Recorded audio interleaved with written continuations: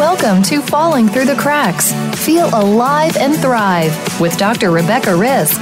Do you ever feel that even though nothing seems seriously wrong and you pass all the medical tests, that you still feel that your health, pain, and fatigue are completely out of control? It doesn't have to be that way. Listen to the tips and suggestions given on our program today and take back control of your health. Now, here is Dr. Rebecca Risk. Hi, everybody. Welcome to Falling Through the Cracks. Today, we're talking with Dr. William Walsh. He is president of the nonprofit Walsh Research Institute near Chicago and an internationally acknowledged expert on biochemical imbalances. We're discussing his book, Nutrient Power, which describes an evidence-based nutrient therapy system and is a result of his over 30 years of research and clinical experience. Dr. Walsh, welcome to the show. Well, hi, Rebecca. Glad to be with you. So what inspired you to put this book together? Well, really, I found that people didn't appreciate the importance and the power that nutrients can have on mental health and on physical health. And so when I decided to write this book, I decided that the title should be Nutrient Power, because that was the message above all that I wanted to get across to people, that nutrients can have tremendous power on a way a person functions, and of course it all depends on a person's individuality, and so that's why I wrote the book.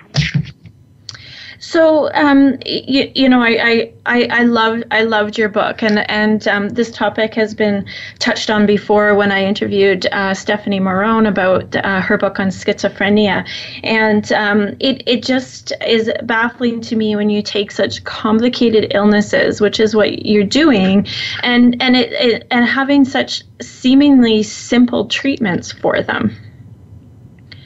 Yeah, I think what it really comes down to is understanding what is actually going on in the brain and how things can go wrong. And when something goes wrong, when neurotransmission is abnormal, we've developed a system for identifying which neurotransmission systems are not functioning right and how to correct them without using drugs. So before we get into a lot of what you're doing, can you just give us a little bit of history on mental illness and what people have been dealing with for a long time, the stigma and all that? Well, yeah, this goes back, of course, thousands and thousands of years. The Bible says that King Saul committed suicide, and bipolar depression was known 1,000 years BC, and really things were really pretty bad in terms of lack of science or real logic early on. The theory originally was that there were demons or devils inside your brain that were causing it not to function right, and the number one therapy for more than 200 years, actually 1,000 years, was to drill holes in your skull to help the evil spirits leave, or help them, or cause them to leave. It wasn't until the early 1800s that science and medicine began to focus on mental problems as really as disorders that needed examination and treatment. So that's sort of the history of it all. And what happened in the 1800s to me is just amazing. The ability of researchers with very little high-tech stuff to help them. They discovered the neuron. They discovered that neurons communicate chemically. They learned about synapses. I'm just dazzled by the ability of these researchers. And what happened around 1900, the focus came on life experiences in psychiatry. And this really went on until 1965 as the major idea, namely that people become depressed, anxious, schizophrenic, bipolar, etc., because of their life experiences and the things that affected their brain, sort of a psychosomatics, psychosocial kind of thing. And that the Freudian and Jungian and Adlerian philosophies all did that. So if you had depression and you were in 1955, they would put you find yourself on a couch talking to a psychiatrist probably, who would then delve especially into your early life, looking for trauma that might have caused the condition. This all changed in 1965 with what I call the biochemical revolution in psychiatry, and that's when they realized that the strongest decider of whether a person becomes mentally ill is not life experiences, but has a genetic background. They found that these things ran in families. Identical twin studies and adoption studies proved that the molecular biology and neurotransmission and receptors and all of that were really a dominant factor. Since that time, the focus has been on medication, on drug medication to help these people, and the reason is that they didn't know any other way to impact neurotransmitters. And to me, I believe this is a temporary expedient, that psychiatric drugs have helped millions of people, but I think that as time goes on and as knowledge improves and science advances, we'll be able to normalize the brain and help these people function properly without having to insert powerful foreign molecules that really don't normalize the brain and have usually pretty nasty side effects. So that's kind of a long answer to your question. I hope that's okay. Yeah, no, I love hearing that, and I think we all know that mental health still has a stigma around it. I mean, why can't you just get out of bed and get through stuff? And there's a lot of shame around it. And then when you come to the medication, as you said, they've helped millions of people, but some people choose not to take them. So I think that's more common, especially with schizophrenia. But the side effects can be just as debilitating.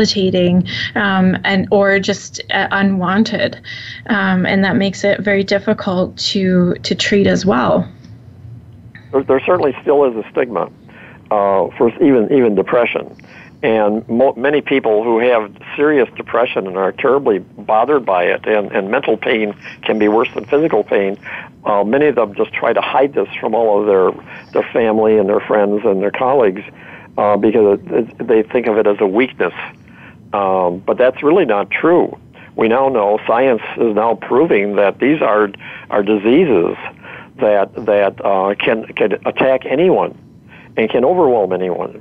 And so the stigma really is inappropriate, but it's going to take a while for that to fade away. Well, and I also have found that sometimes doctors use it as an excuse if they can't figure out what's going on, and whether it's a valid label that they're giving you, well, it's just depression, and then you can't get help anymore because they're like, well, you're just depressed. I've worked with hundreds of psychiatrists, and as a group, they're really wonderful people trying to help their patients. But I've also met many who think that once they do the diagnosis, that their job is done, and their focus is really on naming it rather than fixing it. And right now, unfortunately, we're in a mental health clinical system where a lot of it is trial and error use of drugs. In the USA in particular, it takes us, a psychiatrist is only allowed about 30 minutes with an initial visit from a mentally ill person, and they spend most of their time sitting there wondering, what drug should I give them? That's not really why they went to medical school. What's really needed is what we've developed is a system for special laboratory tests and an extensive medical history that can identify which neurotransmitter systems have gone wrong in what direction. For example, we now are quite accurate in identifying people who have low serotonin activity and others who might have high norepinephrine. And I think that's the key. To focus really should be on identifying what systems in the brain have not been functioning properly, and then developing hopefully natural ways to fix that. So with what you're doing, we're going to go into more detail, but I find it really interesting that you're either getting people off their medication or at least lowering their doses, as well as they're not having symptoms anymore, which they were on their medication, if I'm understanding your book correctly. You are understanding it correctly, and basically this is just the beginning. As science advances, as time goes on, the use of psychiatric drugs will fade away and will be replaced by techniques for normalizing the brain. Yeah, that's really interesting. So when we're looking at the neurotransmitters, what exactly is happening there, say, in depression? And really, I guess, we use the term neurotransmitters, but what are they as well? Well, 2 years ago, I went to the annual meeting of the American Psychiatric Association. And there were 17,000 psychiatrists from all over the world, and I gave a talk in a very, very large auditorium with hundreds, possibly 1,000 people there. And basically I explained to them they were doing depression all wrong. That, in fact, it's an umbrella term given to at least 5 completely different diseases. And the problem is they have the misconception that if you have clinical depression, that you have low serotonin activity. Serotonin being one of the brain chemicals. Real for some people, it's the key factor with depression, but for others, it's not. I've got the world's largest chemical database for depression, more than 3,600 people, and it's really quite clear there are totally different forms of what we call depression, and they each have different neurotransmitters that are misbehaving, and they all need, and every one of them needs a completely different treatment approach. And since that time, one of my organization's activities is training doctors, and we in the last few years we have trained hundreds and hundreds of doctors, including some really great doctors from your area, and what we're teaching them to do is how to do inexpensive lab tests and a careful medical history, which can identify what treatment really should be given to this particular individual. So, if we're talking about serotonin, you're saying that not everybody with depression has low serotonin. Absolutely right. In fact, we know it's 38%. 38% of people, and in fact, and these are the people who do well on SSRIs, because that particular form of a drug, it enhances serotonin activity. And however, there's one of the groups, 20% of all people with depression actually have too much serotonin activity, and they're the ones who get dramatically worse if they take an SSRI. And an SSRI and that's of course only one neurotransmitter.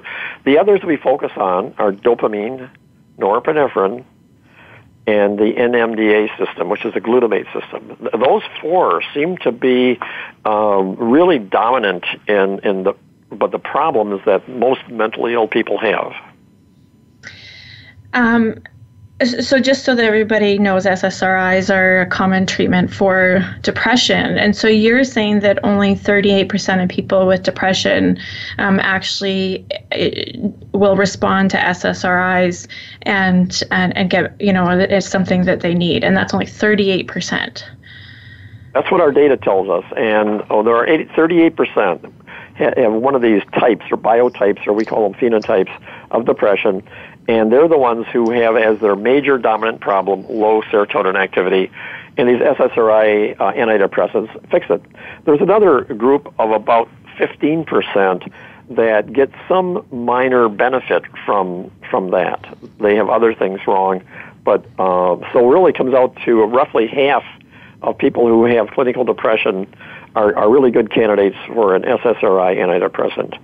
But the other half are not, and many of them can get terribly worse if they were to do that. And throughout the world, if somebody is diagnosed with depression, most of the psychiatrists or other practitioners will start them on an SSRI. It's I'm trying to persuade myself, and many others are trying to persuade the field of psychiatry to become more scientific and really more capable in helping people. So, and the major weapons we use are nutrients, because nutrients have great power.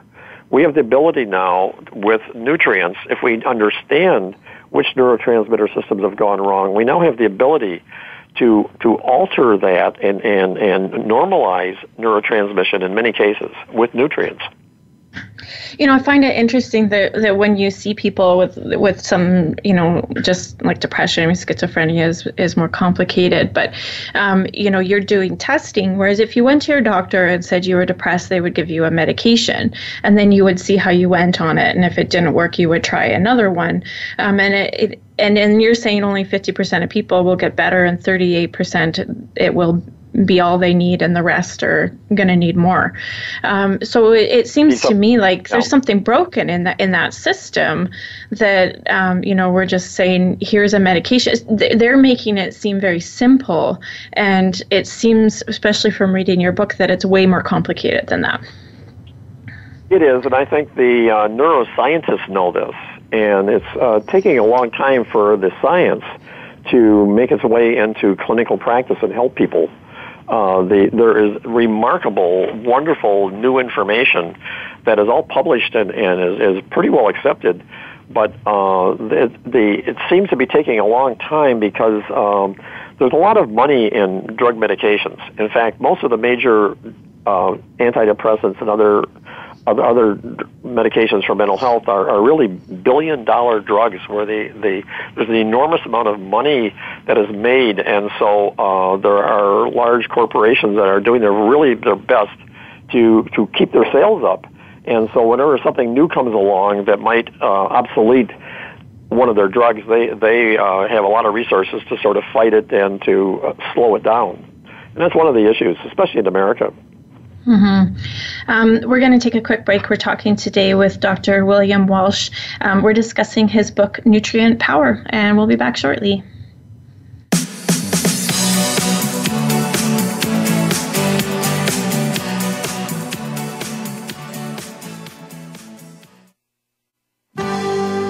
Your life, your health, your network.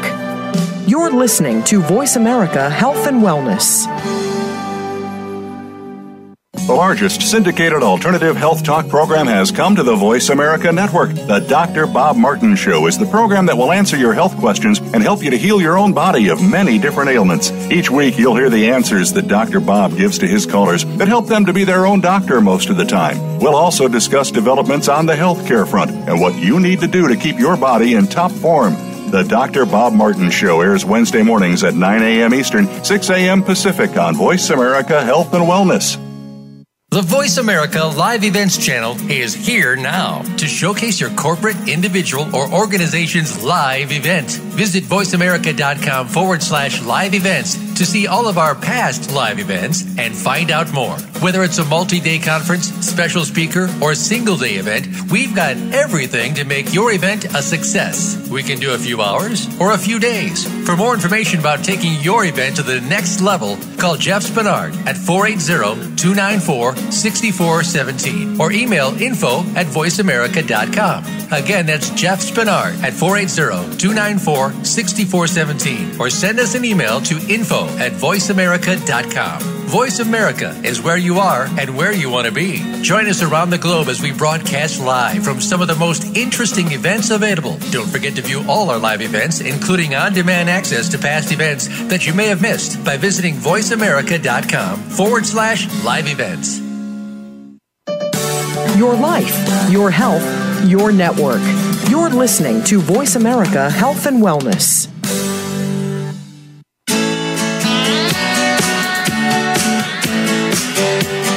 You are listening to Falling Through the Cracks with your host, Dr. Rebecca Risk. To reach the program today, please call in to 1-866-472-5792.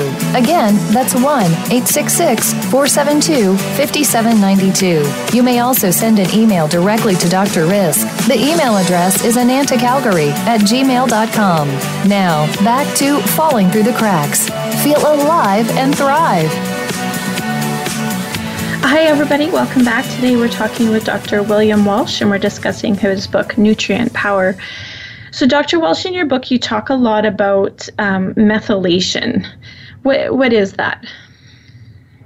Well, methylation is one of the most important chemical reactions in the human body. And first of all, in the womb, in the 9 months of gestation, of 9 months of a pregnancy, then our DNA is controls and nurtures every cell in our body.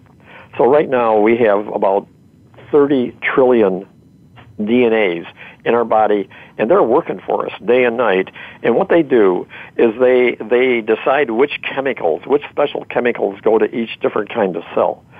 And it's all done by methylation. It's as a person goes through the 9 months of a pregnancy, as a fetus goes through this, there are different methylation reactions that shut off unwanted chemicals for, say, in the kidney or the heart or the liver. And it's a system called epigenetics, which is getting pretty popular now, although it's really highly understood. And anyway, methylation is something that we've known for years. There are about 80 really important methylation reactions in the human body. And in 1999, I had the world's largest database for autism, chemistry database for autism, and we discovered, looking at the database, that virtually all autistic children were undermethylated. And then following up on that, we found that methylation has a lot to do with depression and anxiety and schizophrenia. If your methylation is abnormal, your brain function will be abnormal. And there's been just a huge amount of studies on this since 1999. And we test every patient we see. We've now seen 30,000 patients that I've been associated with. We test every one of them for their methylation status. And if a person we found that 70% of Americans are normal with respect to methylation, 22% are undermethylated, and 8% are overmethylated. And we've developed nutrient therapies that can tend to normalize methylation and can really help a lot of people. There's a lot of human misery associated with ADHD and autism and schizophrenia, on. And we've learned this is really a way to get right directly to the heart of the matter. And that is explained in my book. So what does it mean if you're over or undermethylated? If you're over-methylated, what methylation does to your DNA, it tends to shut down a particular gene. Every gene we've got about 20,000 genes, and every gene's only got one job, and that's to make a particular chemical. And these chemicals are produced all day, every day, and nourish our bodies, every part of our body. And so if you're over-methylated, you tend to have less gene expressions in many of these 20,000 genes. If you're undermethylated, you tend to have too much genetic expression and too much. You can shower some cells with too much of these particular chemicals. So that's what a lot of disease actually is. And so now we now know enough about DNA and about genetics that there are ways of identifying specific parts of the DNA that are real. Typically, if you have a mutation, they call them SNPs, SNPs, that can identify people who are prone to over or under methylation. People who are over methylated have distinctive symptoms and traits. They're born different. Every parent who's had several children realizes how intrinsically different these children often are. Totally different in their personality, and it's really their methylation that determines that. If you're undermethylated, you probably are competitive. You probably 75% likelihood that you have seasonal allergies. People who are undermethylated tend to be people of high accomplishment. Most medical schools, I think 90 to 95% of all doctors are undermethylated, because part of being undermethylated is a tendency to be competitive, perfectionistic, to be the best at what you can do. If they play a sport, they want to win. It's not just for the fun of it. Whereas overmethylated people are more social. They have more empathy for others. There's very interesting characteristics between those who are overmethylated and undermethylated. The problem with undermethylation, even though these people tend to be the great athletes or the heads of government, heads of universities, etc., they're prone to depression.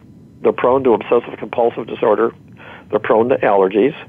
So there's the good and the bad in either case. In overmethylation, they have a tendency more for anxiety disorders, for paranoid schizophrenia, and they have higher tendency for food and chemical sensitivities. And so we've made a list of about 30 tendencies and traits that are associated with under or overmethylation.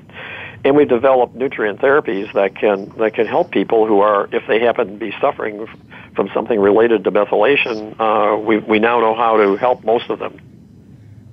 So when we're talking about the nutrient therapies, what does that look like for somebody? And I know it's probably different for everybody depending on what you find, but I guess people are probably wondering, what are you giving them?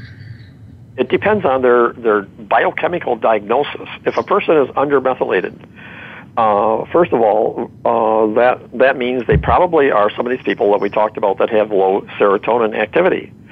And so if you wanted to help them with medication, they would be great candidates for the SSRI antidepressants. However, we now know how these antidepressants function. We know specifically what they do in the brain. They work on chemicals that are called transporter proteins, and they sort of block their function, and it's called reuptake. They're reuptake inhibitors, serotonin reuptake inhibitors. Well, we now know that we can do the same thing using methionine, which is a natural amino acid that is over the counter, and more recently SAMEs, which I think a lot of your listeners are aware of. That's a methylator. It's a chemical that actually is the major methylation source in the human body. And so we also know that people who are undermethylated tend to be low in calcium and magnesium. We know that they tend to have high oxidative stress. We know that they tend to be vulnerable to toxic metals like mercury and lead and cadmium. And so we supply them with a strong antioxidant protection, and we directly give them the either methionine or SAMe, which changes the genetic expression of these very important reuptake proteins that are stuck in the membranes of all your brain cells. So we're guided by science, and we've learned that in at least 80% of the cases of depression or behavior disorders or ADD or whatever, if they have undermethylation, that 80% of them usually get nicely better, and a good share of them no longer need a medication to feel okay. But it's all very specific. It all depends on a person's biochemical individuality. Well, and if you're comparing over and under methylation, would the treatment kind of be the opposite, so you don't trigger one to get worse where it could help the other? It is exactly the opposite, because we know that depression has a lot to do with serotonin reuptake. And in one case, you want to inhibit that uptake. In the other case, you want to enhance it. So yeah, they're exactly opposite. And it turns out that the two natural nutrients that tend to oppose each other are methyl and folates. And in one case, you need to emphasize methyl. In the other case, you need to emphasize folates. The overmethylated people thrive on folates because that directly affects the chemistry at their neurons. What's really peculiar is that methyl and folates both tend to enhance methylation, but they have an effect on gene expression that is opposite, and that dominates what's going on in depression. So, it sounds like it does get complicated. I know, reading your book, it always sounded like what you're doing is very simple. Here's some vitamin C, vitamin E, some zinc, but of course you have to understand what's going on in that person's body so that you don't do the opposite of what you're trying to do.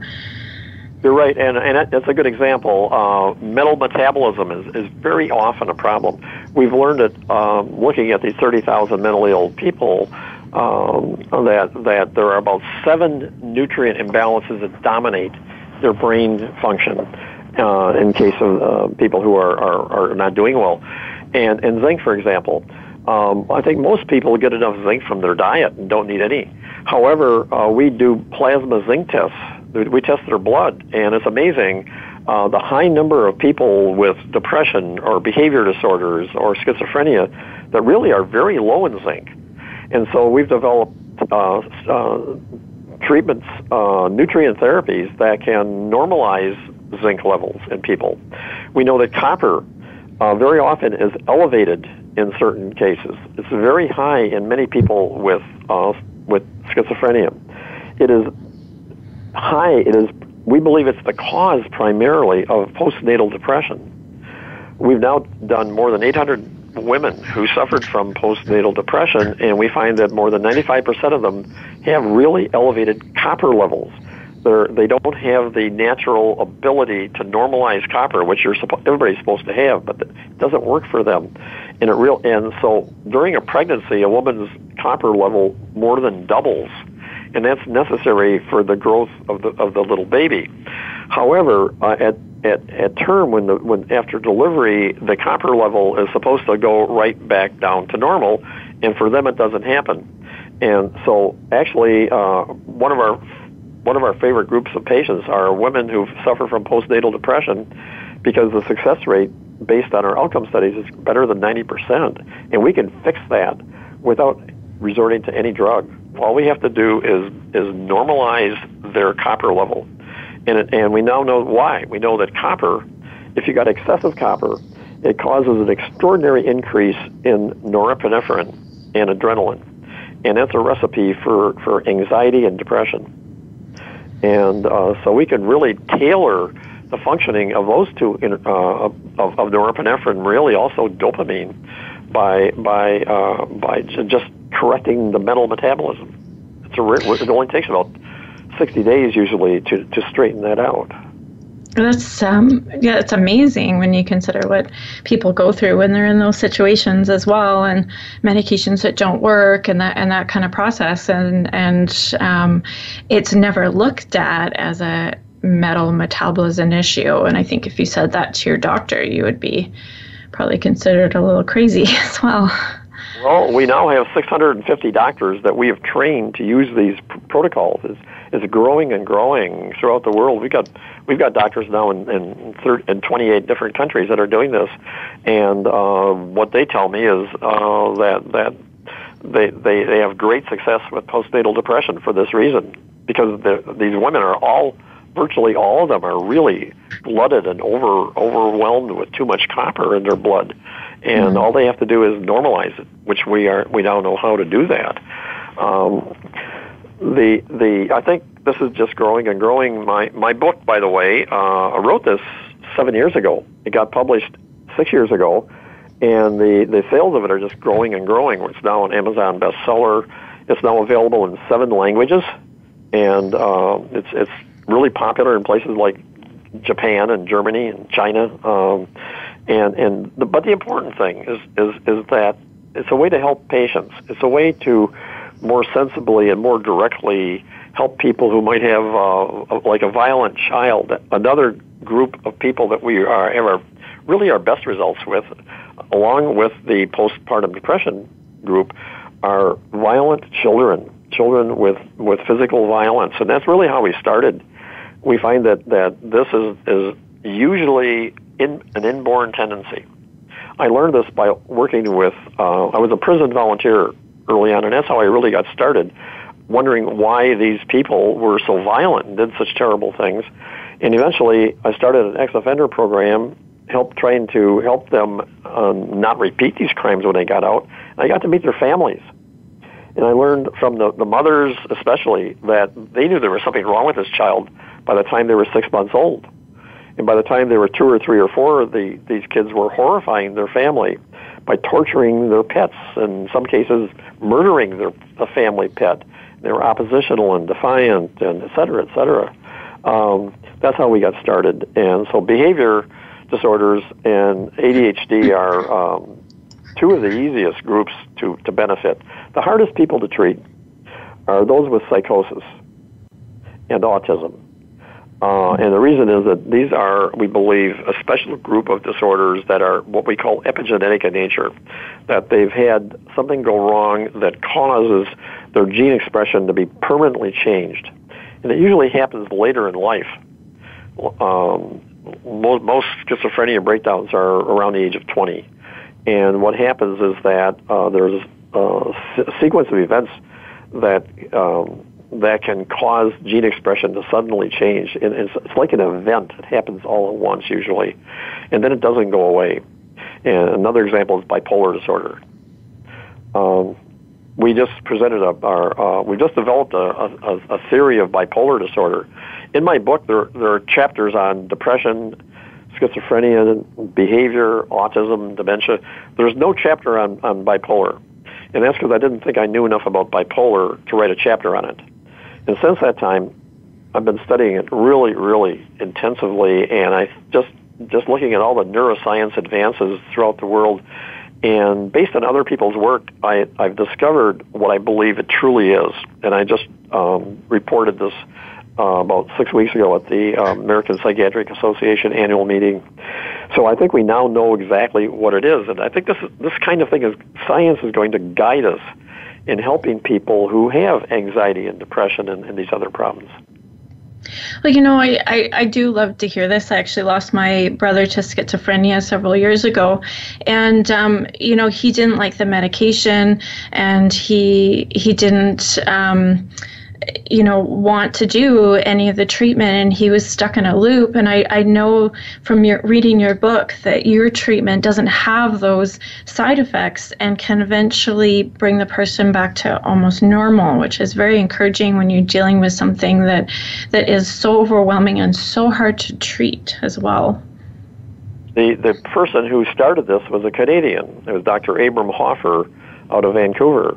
And he then inspired Dr. Carl Pfeiffer in the U.S., and those two leaders focused on schizophrenia. And between them, they saw more than 30,000 schizophrenics, and they had remarkable success in helping them.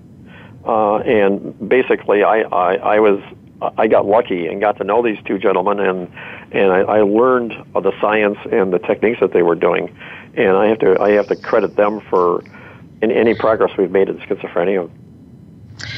We're going to take a quick break. We're talking today with Dr. William Walsh, and we're discussing his book, Nutrient Power, so we'll be back shortly.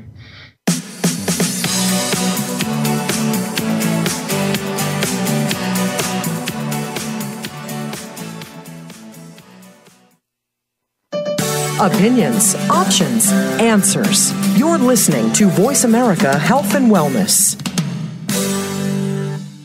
Take us on the go. It's even easier now. The Voice America Talk Radio Network has a mobile app for iOS, Android, or Amazon Kindle. Visit the Apple App Store, Amazon, or Google Play to download the app powered by Aircast. It's free and no registration is necessary. In minutes, you could be enjoying your favorite Voice America Talk Radio host no matter where you are, in the car, out and about, while traveling, or anytime you can't be close to your computer. Catch up on the archives you've missed or discover new shows on the spot. Search Voice America at your favorite app store. What causes us to be sick? We're not talking about the actual illness or the scientific cause of illnesses. We're talking about your body and health. Listen for the healing whisper of return to peace. Each week, host Dr. Marianne Chase shows you how to listen to your heart to identify poor health, stress, and disease. You'll learn how to heal energetically and spiritually as well as physically. It's time to depend less on the drugs and more on the heart. The Healing Whisper airs live every Friday at 11 a.m. Eastern Time, 8 a.m. Pacific on Voice America Health and Wellness. Follow the Voice America Talk Radio Network on Twitter. We're at Voice America TRN. You'll get the latest fix on what's happening with our shows, this week's featured guests, and general happenings that you should know about at the Voice America Talk Radio Network. Now you don't have to miss anything when you're away from your home or office. Just go to twitter.com/Voice America TRN or follow along with us at Voice America TRN, the Voice America Talk Radio Network. We're on the cutting edge of social media. Can you keep up? Opinions, options, answers. You're listening to Voice America Health and Wellness.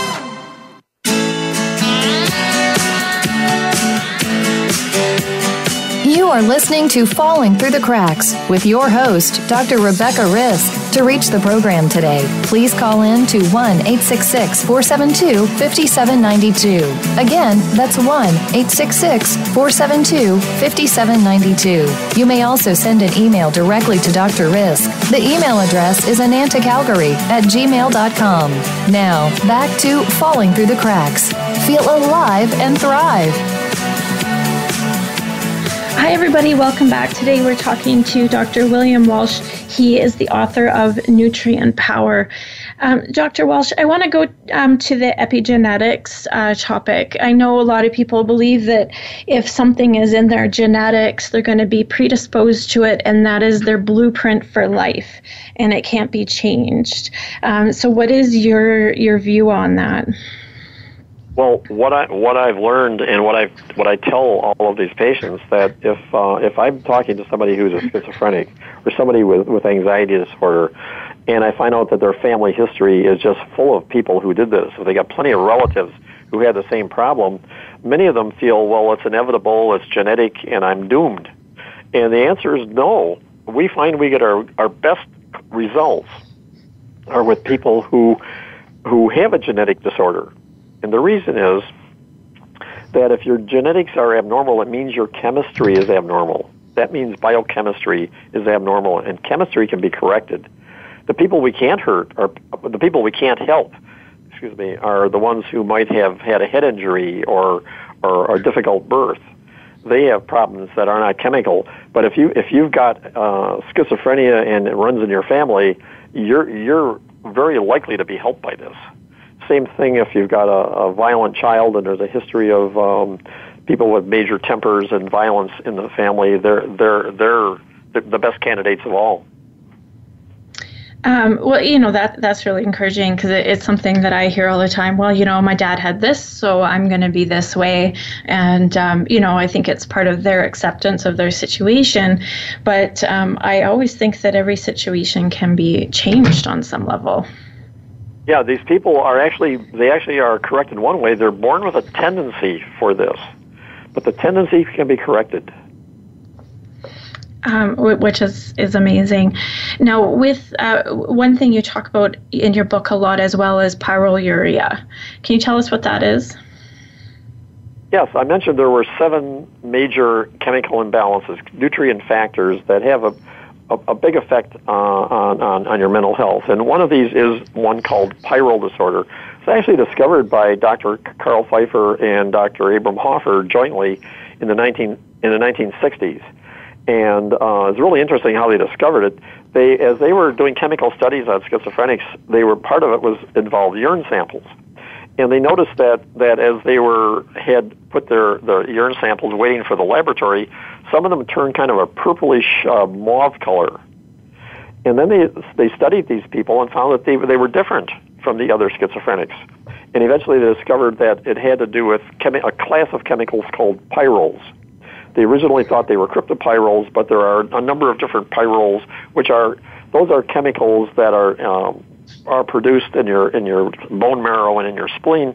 And they found that people who have really high levels of pyrroles, some people overproduce them, that this really affects their brain chemistry, because the pyrroles don't do anything good for you. They just get cleared out of your body.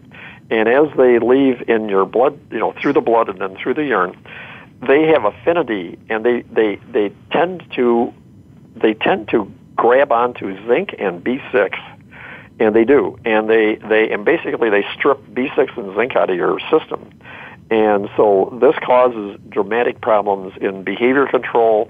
It's associated with a lot of the mental disorders. So, pyrrole disorder is one of the major nutrient imbalances that we have to deal with. They also are the people that are the easiest to help. They get better quicker. We've had violent children who were just mean and nasty and violent all day for maybe a few years, and we've had many of them completely changed within a week or two. And it's, of all the chemical imbalances, that's the one that corrects the quickest. So if we've got a patient who might have 3 different imbalances and they get better immediately, we know it was the pyrroles that did that, because it takes about 2 months for things like metal metabolism to improve, toxic overload. But pyrrole disorder is something that is not really yet into mainstream medicine. And I know of 3 university studies right now trying to publish information on pyrrole disorder so that it can get into mainstream, because it really needs to be. And really it's a condition that involves extraordinary B6 and zinc deficiency. And if your mental metabolism is disordered, that can cause many problems in your brain.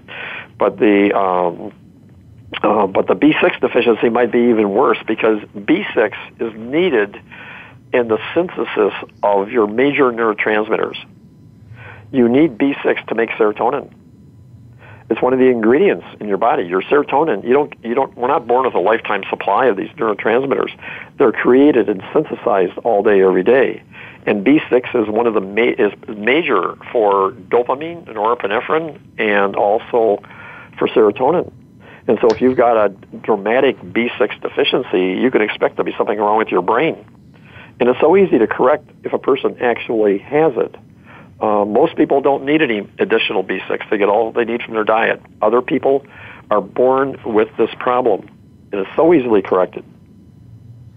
So in your database, I know we have some of the stats on how many people respond to medication. That was 38%. So how many people do you find with depression that have the pyrrole issue? 15% of depressives have pyrroles as their dominant problem. 15%. And is it more common with some of the other things you treat, the schizophrenia, autism, ADHD disorders? It is. Schizophrenia, it's one of the major causes of schizophrenia. And the reason is, if you've got pyrrole disorder, you have extraordinary oxidative stress. And extraordinary oxidative stress can cause these epigenetic disorders like schizophrenia. We know now, we understand the mechanism of how that occurs. And it has to do with your DNA integrity.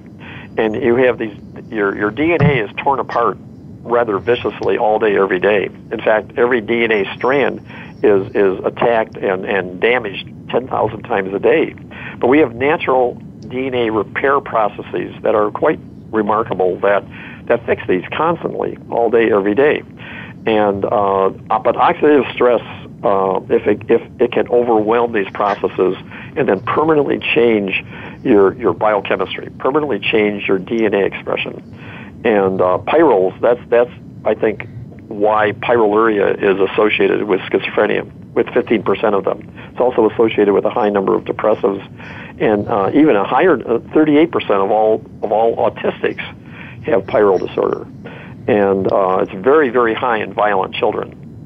So it's extremely important. It's easy to correct, and still relatively unknown in mainstream medicine, but it's coming. Well, yeah, I did research into it a long time ago, and there wasn't very much then, but it was talked about in the chronic Lyme world, which is where, I am. But it seems now, and maybe this is the work that you've done, that there is more information on it, which is really encouraging. There is, because Lyme, like many other disorders, has a lot to do with oxidative overload. And if you have pyrrole disorder, a person would be far more prone to things like Lyme. And really, it has a lot to do with poor immune function in general. But it has a direct effect on brain function in addition. Mm-hmm. So what other things do you see that in these disorders? Well, one also has to be aware of malabsorption, because we need our nutrients to function, and some people are born with an inability to process foods normally, so we have to check on that. We have to look at thyroid. We're learning thyroid has got really dramatic impact on part of brain function. It has to do with ion channels that sort of dominate neurotransmission, and so those are the major ones. We also need to be very clear on essential fatty acids, especially there are 4 fatty acids. There are more than 300 fatty acids in the human body. 4 of them are really dominant in the brain, especially at synapses. And they're DHA and EPA, which are 2 of the omega-3 fatty acids, the kind of thing you get from fish oil. And then there are 2 others, arachidonic acid and something called DGLA. And these are omega-6s. And most people in America, because we have a lot of McDonald's and Burger King and people on terrible diets, most Americans are low in omega-3, and they have too much omega-6. And so that can have a major impact on a person's mental functioning, too. So occasionally we have to focus on that also. That's another one of those important factors. So it seems that diet's an important component when you're looking at the rest of this. You're not just giving some vitamins, but are you doing some lifestyle changes and diet therapy as well? Well, that's true. However, one thing that was a surprise to me was that we all were aware of that certain deficiencies could cause big problems. But what I learned is that the greatest mischief that's often caused in behavior disorders and depression are nutrients that you are overloaded in. So that's why biochemical individuality is so important. You need to really to do this right, you need to, if you want to have the ideal diet, you need to know what you need to avoid and what you need to enhance based on your individual DNA. And what it comes down to is that some people thrive on a vegetarian diet. For example, overmethylated people thrive on a vegetarian diet. Undermethylated people, and there's more of them, get worse on a vegetarian diet, and they need a high protein-based diet. So diet's really important, but I'm constantly asked by people, what's an ideal diet, or what's the ideal nutrient supplements? And the answer is there's no such thing. If you go to a drugstore and get or have Shackley or somebody sell you multiple vitamins and minerals and amino acids, some of those things might help you greatly, and others might harm you. And eventually, I think we're going to be able to do inexpensive testing, help people identify what is ideal for them. I think it was Socrates said, "One man's meat is another man's poison," and I think he was absolutely right. Well, I definitely agree, because you see that with people. Some people start doing a paleo diet and feel amazing, and some people do that and they're like, I cannot do this, I don't feel good following through with this. And it makes sense with what you're saying, that and we know this, there isn't something for everybody, because we're all different. So there's no one diet that works, there's no one protocol that works. I mean, I think if you were to take depression, from what you're saying, there's 38% of people will respond to SSRIs, and 15% halfway there, and then we've got all these other things going on where it's so complicated with all this other stuff going on that we really are individual with what we're doing. It's complicated, but we're working all that out now. We're learning, now that we realize that it's complicated, we're now being able to identify in people inexpensively, really, and identify what their specific abnormalities are. And so we're cutting through all the complexities. And really, it's not as complicated as you might think. We're able to take doctors, and we have training programs 2 or 3 times a year, where we might have 80 psychiatrists and regular doctors learning this, and it really only takes us about 4 days to give them all the information they need so they can incorporate this into their medical practices. And we help them afterwards. We guide them a bit in answering questions and assisting them afterwards. But it's getting really popular, and just in the last 3 months, we've trained more than 165 doctors. And it's just spreading. It's just growing and growing, and I think this is what the direction medicine will take in the future. Yes, I definitely hope so. We're trying to speed it up. Well, now, of course, we're nearing the end of the show, so that gives me a great segue. How can someone who's listening find somebody to help them to do this for themselves? Well, the book would help. That's actually it's a textbook I use for the doctors when we train them. It's called Nutrient Power. You can get it on Amazon, but you can also get it directly from our website. If you buy it from Amazon, we get my charity, my not-for-profit, gets 42 cents, U.S. cents. But if you get it from us, we get 10 times that. Oh, that's amazing. So if we would prefer you get it from our website, which is walshinstitute.org. walshinstitute.org. And but another thing is our website. If you get on the Walsh Research Institute website, you're going to have a lot of information. I bet we have 30 or 40 YouTube videos that explain many of the factors we've been talking about. And so a person can get a lot of this information really without having to pay anything. And if you would like to read the book and don't want to buy one, you can go to the library and check it out.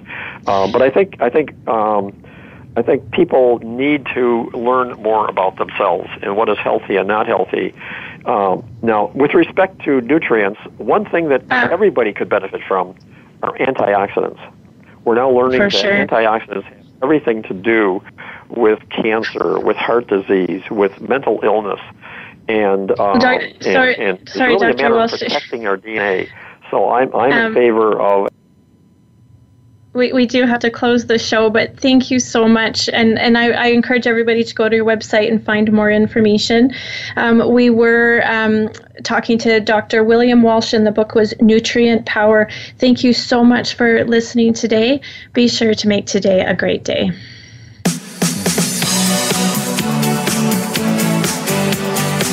Thank you for tuning in to this week's edition of Falling Through the Cracks. Feel alive and thrive. Please join Dr. Rebecca Risk again next Monday at noon Eastern Time and 9 a.m. Pacific Time on the Voice America Health and Wellness channel.